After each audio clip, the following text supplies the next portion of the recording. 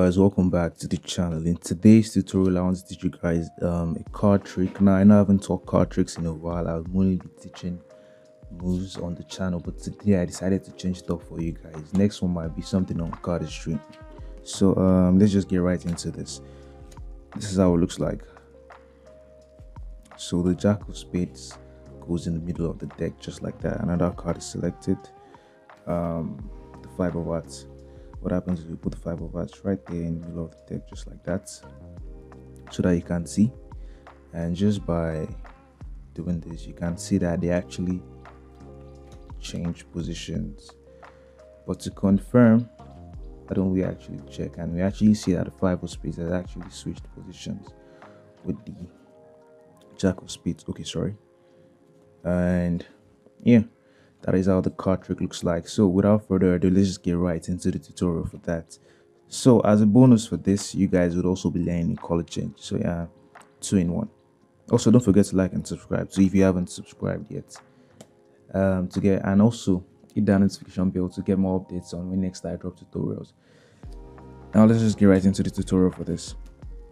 Now one thing you need to know how to do with this is you need to know how to do double lifts. So double lift is very essential. The color change is relatively simple to do. You just need to know how to do a double lift first off.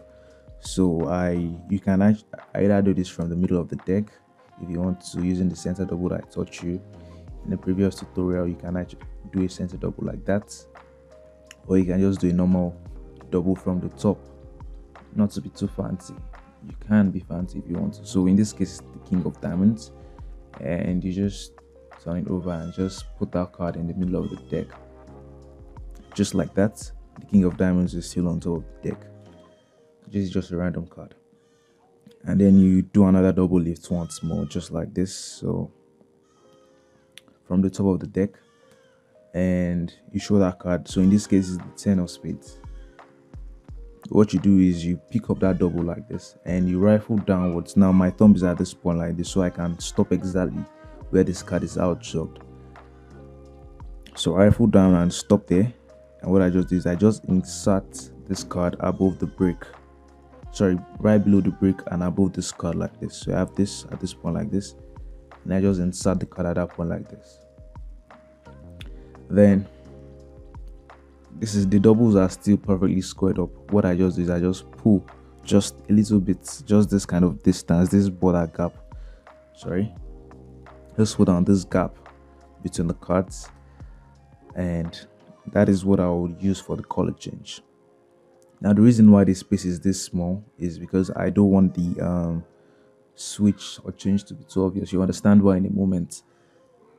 So yeah, at this point, one card is outjogged at the front, one card is injogged behind. They can obviously see this. Now I want to do it in a way that they can see the card clearly, and don't let that space be too much, because you are actually just going to be pushing this card into the deck, and if the distance between this is too much, it's kind of obvious what happened.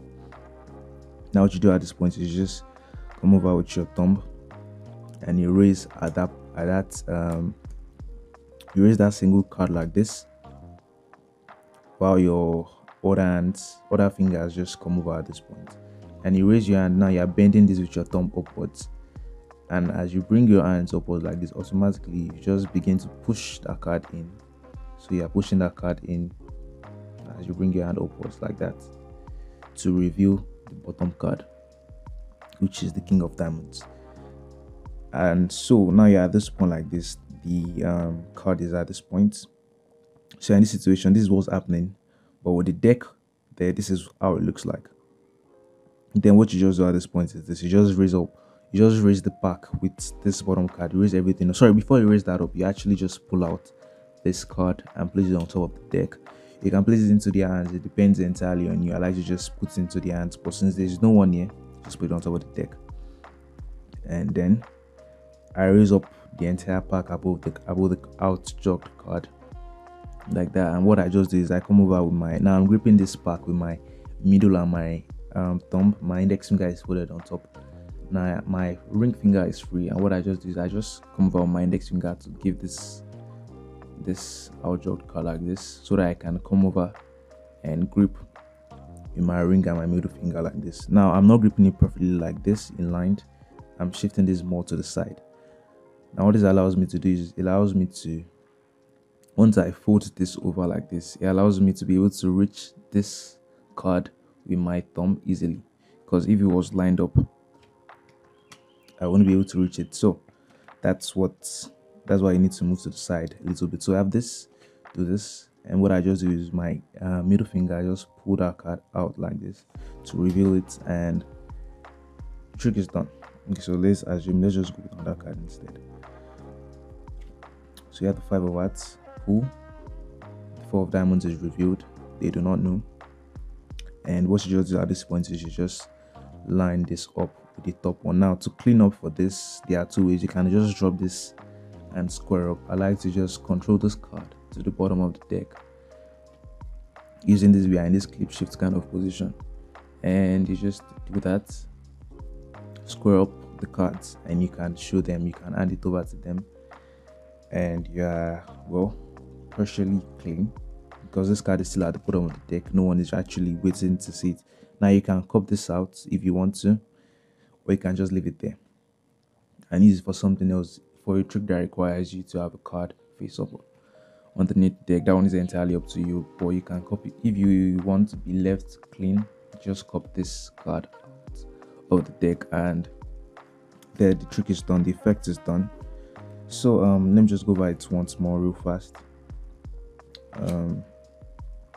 Shuffle if you want to, double, show the card, turn it over, put it in the middle.